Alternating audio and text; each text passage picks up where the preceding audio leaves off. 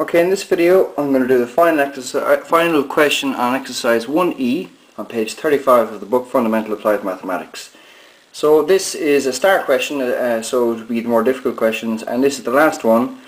So it would suggest that this is the most difficult question in the chapter, and that may be, you might find it difficult. Personally, I think that once you understand the fundamentals, all these questions are the same. So I'll go through it and we'll see what happens. So let's see if I can put this in front of you here. So we have A is a vector of magnitude 10 units with the direction. B is a vector along the positive x-axis. Find the magnitude of B if A plus B has a certain direction, giving your answer correct to 2 decimal places. So first thing we do is what? We draw our Cartesian plane by drawing our x-axis and our y-axis, also defining our unit vectors I hat and j hat. And remember again, the reason you use the unit vectors is so that you know which dimension or which direction your vector is going. Okay? So obviously if something has both an I hat and a j hat component, it lives in the xy plane. If it has I hat, j hat and a k hat component, it lives in the xyz volume. So we're given that the vector A has a magnitude of 10 units. So here's the vector A, the magnitude of vector A being 10, its direction is 80 degrees north of east. The vector B is magnitude unknown, the direction is 21 degrees 48 minutes north of east. So let's draw those. We have, by the way, we know that B, no that's incorrect. Oh, that's, one second now, I picked up the wrong biro. It's A plus B is that direction, but we also know that the vector B is along the I hat dimension, so it's I hat direction, so it's on the x-axis. That's what we know. So let's draw the vector A. Here's the vector A. We know that it's in the first quadrant because it's north of east. We know this. Remember your compass. So just a very quick compass. N, S, E, W. I'm sure you're familiar with that. So we have our compass. We know exactly where to draw our vector. Alright, so we have our vector there, A, drawn, and we know that it's 80 degrees north of east, so that's that vector there, and there's the angle corresponding to the vector A. We know the vector B, its magnitude is unknown, however its direction is along the positive I hat axis, so here's the vector B along the I hat axis like so. The vector A plus B is a direction of 21 degrees 48 minutes north of east. So this line clearly, of course, extends down to the origin. However, it comes up like just for clarity, I drew it like this. There's the vector A plus B at a direction 21 degrees 48 minutes north of the vector, or north of east, or north of the x-axis. So what do we do? Well, what we do is the exact same as we do with everything else, and then we begin to tackle the question. So what's that? Well, we're given in this case we have 3 particular vectors. So, and they're going in arbitrary or random directions, or just any old direction. So what we do is we resolve the vector into its component unit vectors. So we see what 2 vectors in the I hat and j hat direction, or the xy plane, when you add together will give you that resultant vector. Like that. Actually, I should draw that again. I'll say that again. What you're trying to find out, what 2 unit vectors, when added together, will give you the resultant. We'll say in this case it might be A, and that's what we've got to find out. So we'll start with the vector A. So I've drawn in the center there, I've drawn an xy plane, I've drawn the vector A at 80 degrees north of east, and I've drawn it giving it a magnitude of 10, which we're given. Now of course we have SOHCAHTOA. Alright, so we'll say sine 80, sine of 80 is equal to the opposite of the hypotenuse. and I know I'm drawing this at an angle, and the cosine of 80 is equal to the adjacent over the hypotenuse. We know what the hypotenuse is equal to 10. So that means basically that the opposite is equal to 10 sine 80, and the adjacent is equal to 10 cosine of 80.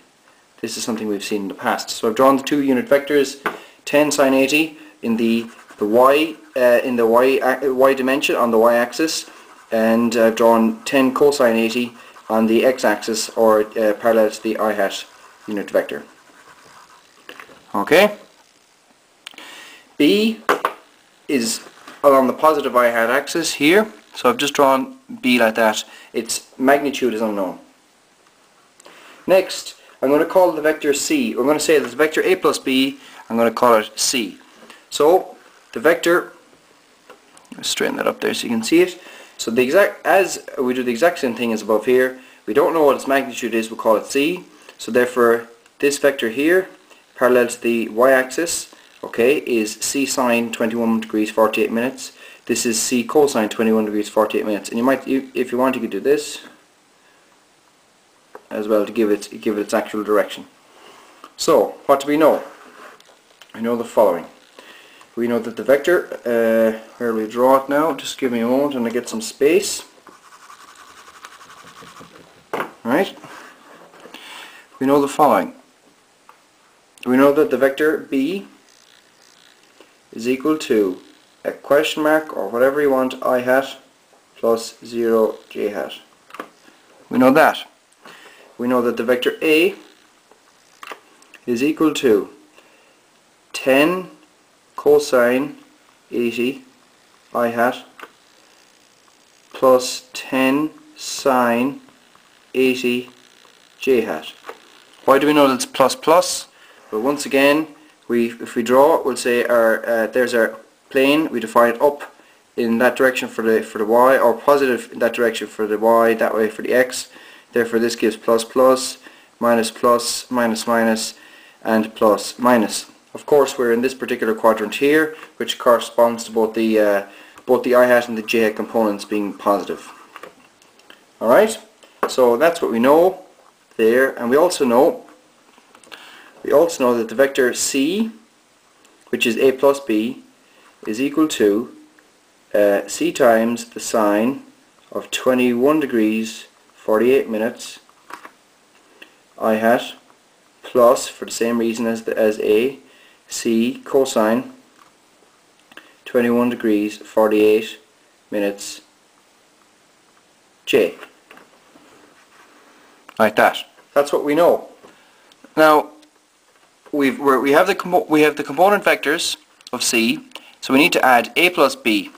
And how we do that? We add everything in the I, and we add everything in the j, because you can add things provided they're facing in the same direction. So of course we're going to get question mark plus 10 cosine 80 in the I direction, and we're going to get 0 plus 10 sine 80 in the j direction. So what do we have? We'll just move the camera down here a small bit. Okay, exactly as I said. We said A plus B. We have 10 cos 80 here, plus, well, we don't know what B is, I'm just going to call it B, I hat, plus 10 sine 80 j hat, because that's the only part of those two that is in the j hat direction. Also, we know this. If we look at the vector C here, now, obviously we know the components here and here, but how do I describe this? Just let me think for a moment, right? We're trying to relate this vector here to the vector A plus B. Okay? Now if you look at the vector A plus B, what we're after making for ourselves is this vector here. We'll say this is the vector C, but bear with me now, right? This 10 cos 80 plus B is this vector, like that. 10 sine 80j is this vector here. Right? But we also know that the vector C, that this vector here is equal to C cos 21 degrees 48 minutes. And we know this vector here is equal to C sine 28 degrees 48 minutes. But we also know that this is equal to this. We'll say those two are equal, and those two are equal, like that. Or you could say the tangents. We could say tan, because remember from SOHCAHTOA, right? Tan is opposite over adjacent. But what do we know? We know that tan of 21 degrees 48 minutes is equal to 10 sine 80 over 10 cos 80 plus b, because that angle there is also 21 degrees 48 minutes. Now, I don't know if I'm explaining that fully correct. I've done this in another question before, so I didn't explain this correctly. Please just put a comment in the video and I'll go through that again. So basically we have that the tan of 21 degrees 48 minutes is equal to 0.39, but at the same time is equal to 10 sine 80 over 10 cos 80 plus b, because that's what tan is equal to, opposite over adjacent, the j hat over the I hat dimensions. That gives you 0.39, and the rest is just a small bit of algebra. So we get what? Let me rub out a small bit of stuff up here. Let me rub out that.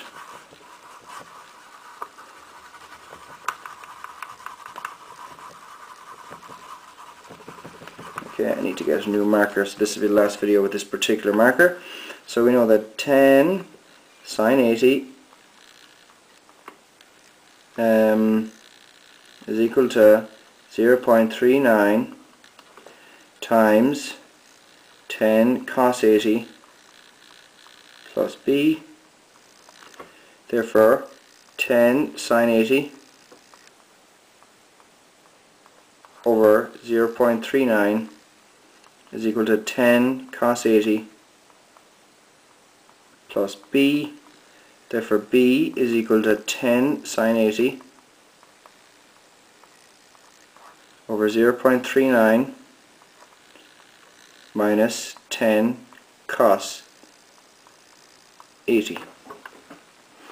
So let's plug that into the calculator and see what we get. So we have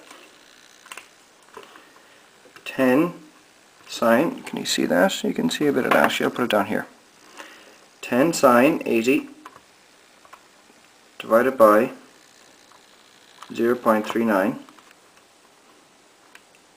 Take away 10 cosine 80 from that. Gives me an answer of 23.51 for B. Check that at the back of the book. And the answer in the back of the book is 22.88. Now just let me think why that might be the case. Right, so I just had a look there, and we're getting, basically, the answer in the book was approximately 23, and we're getting an answer of approximately 24. And I'll tell you, the reason is, if you look here, I divided by 0.39, and the solution in the book would have divided by 0.4. And when you divide 10 times the sine of 80 by 0.4, you'll get the answer that's in the back of the book. It's just to do with the number of significant figures. Okay, so please subscribe to my channel and pass this video on, and thanks for watching.